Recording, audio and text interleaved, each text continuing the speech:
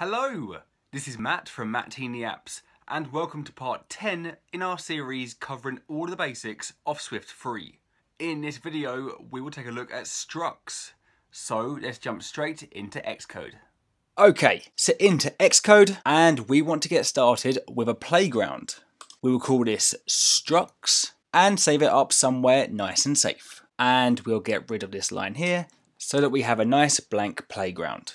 Okay. So today we will look at another way of creating our own custom types, and we will take a look at structs or structures. With structs we can create custom types which will store values together and will let us easily use this data with the use of methods. So as always, that will make more sense if we look at an example. So in this video, let's pretend we have a game, and in this game we have a map. This map is on a 10 by 10 grid, and every player in the game is somewhere on this 10 by 10 grid. So they're in a space on this map. So we have to find a way to store the position of each player. So each player will have an X position and a Y position, where they are going across the map and where they are going up the map.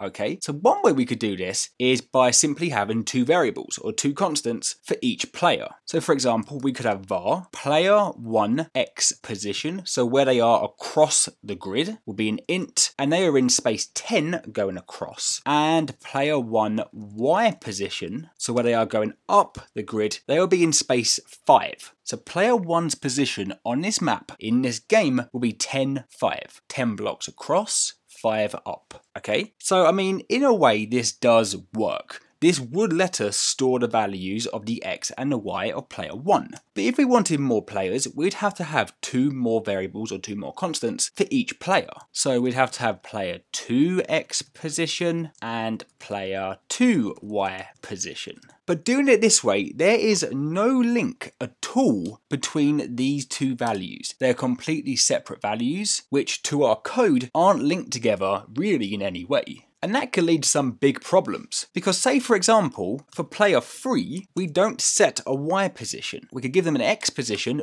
but not a Y position. And that's a big problem and would probably crash our game somewhere down the line. But because the two values for each player aren't linked together in any way, this error could go unnoticed. So we don't really want to be doing it this way, because values are just separate. So you might be thinking we could do a tuple. We could say var player1 position of type a tuple of 2 ints, which will equal 10 and 5. So the values are now linked together. So player 1 position holds both 10 and 5. So that does link them together. But again, the same problems could arise because when setting up these tuples, mistakes could easily be made. We could try to set up 3 integers. So this does hold data together, but it's not a set concrete type. And we can still make these mistakes. And even if we are 100% extremely careful to only ever have tuples of 2 integers, this is still really limited. So what we want to do is set up a structure, which will be a defined type, which will not only eliminate these problems, but will also give us a lot more control over this data. Okay, so we don't really want to do it any way like this. So we're going to delete that. Instead, let's set up a structure, which will be a brand new type, just like an integer or a double or a string or a boolean that we can use in our game. So let's have a look how we would do this. Let's say struct, our keyword, and we will name our new type. We will call this position on map. Open curly bracket and drop a line. Now anything that is a position on map, we want to have an X coordinate and a Y coordinate. So where the player is going across the map and where they are going up the map. We can do this with properties. So in the curly brackets for the struct, we will say var, we'll call this X, and it will be of type int. Now we won't set a value. Drop a line and say var Y, also of type int. And again, do not set a value. Now, we're not setting values for X and Y here, but by declaring X and Y here, what we're saying is that any variable or constant that is of type position on map must have an X and it must have a Y. Now what we can do is use position on map as a brand new type in our game, and anything that is of type position on map must have an X and it must have a Y. And without an X or a Y, we will get an error when trying to set this up. So anything that is of type position on map will have these two properties. It will have an X and it will have a Y.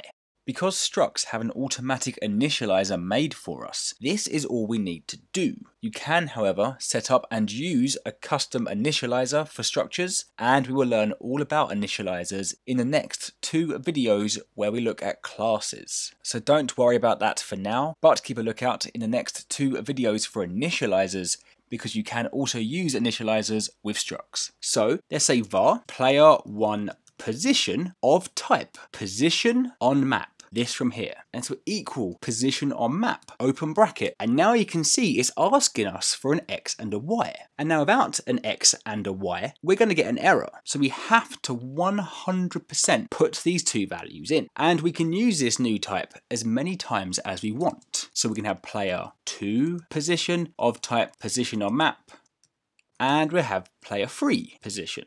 We now have this set structure for holding the information we need for positions on maps. Okay, so we now have these 3 variables using our new custom type. So that is now the setup. But how can we use these? Well, if we wanted to get the values from a certain player's position, we can take player1 position, which as you can see, it now says is of type position on map. And we can say dot. And now we can get access to the X, which as you can see is 10. Player1's X is 10. Or the Y. Player1 position's Y is 5. So anything that is of type position on map, we can now get access to the X and to the Y. So player2 position, X is 8. We can also change these values. So player3 position dot X, we could change from 8 to say 5. Now if we take a look at player3's X, as you can see, is updated. So anything that is of type position on map must have these 2 properties and must hold a value for X and a value for Y.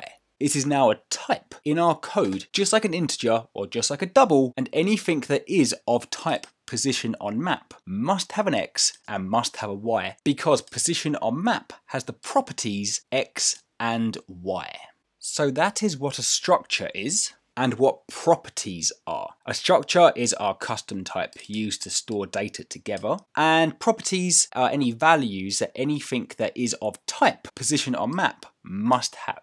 But we can take this even further. With our custom types, we can set up methods. And with methods, we can run certain tasks on anything that is of type position on map. So say for example in this game, there's a feature where you can take a player and you can reveal their position on the grid. And what this will do, this will simply print a message that says this player is at, and then their X coordinate, and then their Y coordinate. So what we can do in between the curly brackets for our structure, we can set up what is very similar to a function. But this function can only be run on any variable or constant that is of type position on map. So let's take a look. We'll say func, and we will call this print player position. So it is the exact same as a function. We can do the same things that we would do with a function. We can pass parameters in, we can return values. Anything we can do with a function, we can do with a method. And the only difference is that we can only run this on a variable or a constant that is of type position on map. So we can take player1 position and we can run print player position on player1 position, or on player2 position, or on player3 position. So what we want this method to do, we want to take the position on map and we want to reveal the position. So we will say print, and we will print this player is at. And now what we would do is we will print self.x and self.y. So what does this mean? Self means whichever variable or whichever constant that is of type position on map we have run this method on. So if we ran this method on player1 position, self would mean player1 position. If we ran this method on player2 position, self would mean player2 position, and so on. Let's run this method. So to run this method, we have to take a variable or a constant that is of type position on map, and we will then say dot print player position. So what this will then do, this will take player1 position, and we will run this. And this is saying take the X and take the Y of player1 position and print it. So as you can see, this player is at 10 and 5, which they are. Now, if we ran the exact same method, but on player 2 position, we will get the coordinates for player 2, because this time, as we're running this on player 2 position, self means player 2 position. So the X is player 2 position's X, and the Y is player 2 position's Y.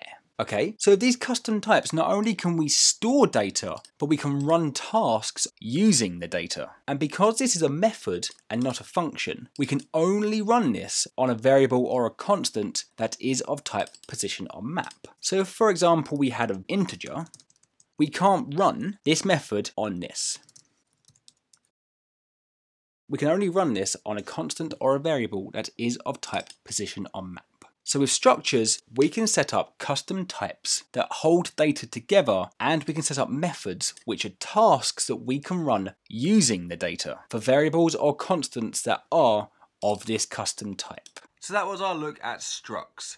As always, post any questions down in the comments, and thank you very much for watching. Hit like, hit subscribe, and I will see you next time. Goodbye.